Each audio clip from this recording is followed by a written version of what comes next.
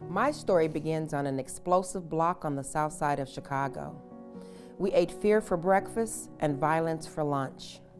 We saw more dead bodies than dance recitals as children, and police sirens were the lullabies that rocked us to sleep. Yet we were expected to grow and rise above circumstances we didn't ask to be born into. As a child, I remember the frustration I felt because I thought life wasn't fair. Even after escaping Chicago and living my life as an adult, I struggled with finding my path and my purpose. The cuts and bruises I sustained from my community kept me from casting my net and rising above my circumstances. And then one day, someone believed in me. When I decided to return to school, all the odds were stacked against me. As a low-income mother of 6, a former felon, as a brain tumor survivor, and a college dropout, I didn't see any way to make it. But after earning a 3.75 GPA my first semester, I was granted a small scholarship, and it changed my life. Not because I'd received money or because I was going to be recognized, but because someone believed in me. Someone saw me as worthy, despite the world telling me I wasn't. It was that one act of kindness that has allowed me to change the trajectory of my life and the future generations of my family. As I've gone through these past 5 years, trying to achieve an impossible goal of graduating with 3 degrees in 5 years, the trials have been insurmountable.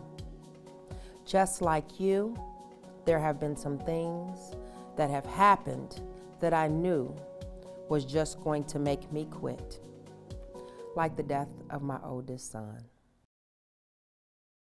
90 days ago, a knock on my door brought me the most devastating news of my life.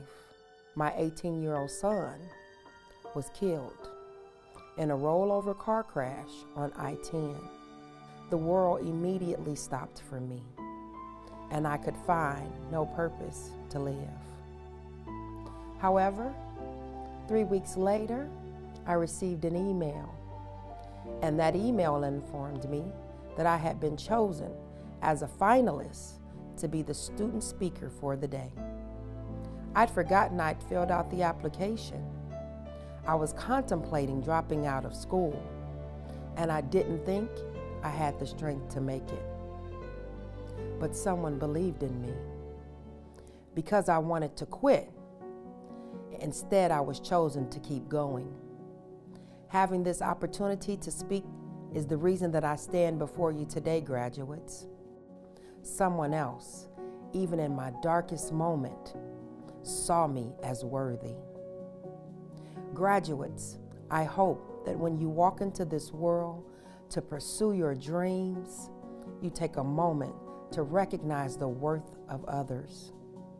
Your kind word or listening ear or small recognition has the power to push someone forward when they feel like they want to give up.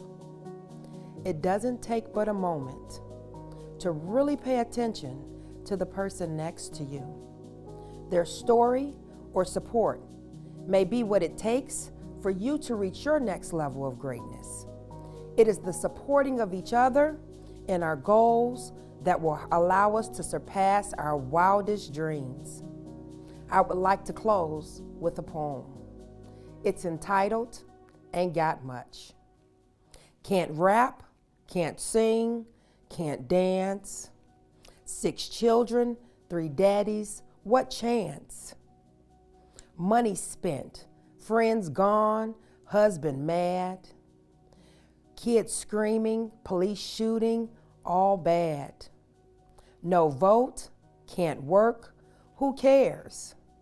No tags, crusty feet, bitten nails. Black skin, no implants, love to read. Cheap weave, missing teeth, expensive to breathe. No iPhone, no Apple, no choice. No Snapchat, no Instagram, what voice?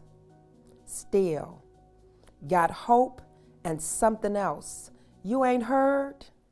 Got me some thoughts and a keyboard. Got these words. Graduates, may you become the difference in the world you want to see. Your journey will change someone else's life. Thank you.